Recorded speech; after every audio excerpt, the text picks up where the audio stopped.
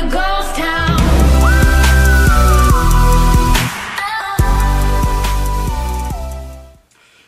Alright, so what we have prepared for you today is an experiment that really needs to have a good setup.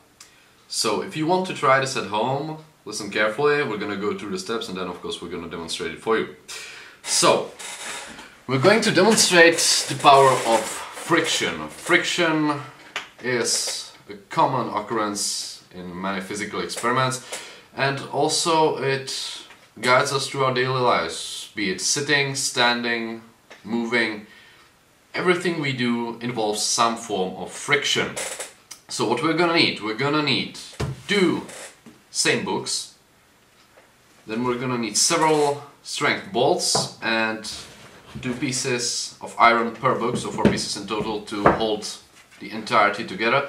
And then of course we're gonna need a crane and a car, preferably a used non-working car.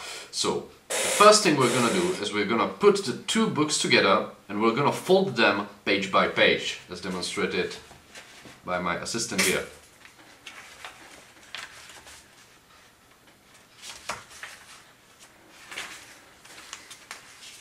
The important part here is to really do it page by page, since what we're going for is the biggest amount of friction between the pages.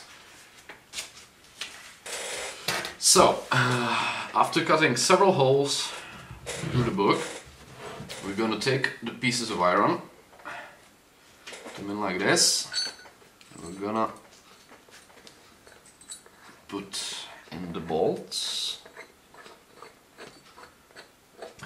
Alright, so what you're gonna end up with is something that looks a little bit like this. We have the 2 books, they have been fitted with the bolts, and it's a really important part of this experiment is tightening the bolts as much as possible, because the bolts are effectively the weakest part of this whole contraption. So if it's gonna break somewhere, it's probably going to be the bolts. So the more you tighten them, the safer this experiment is going to be, and also the bigger the weight you can put on this contraption. At first we had to determine just how much weight could our books hold.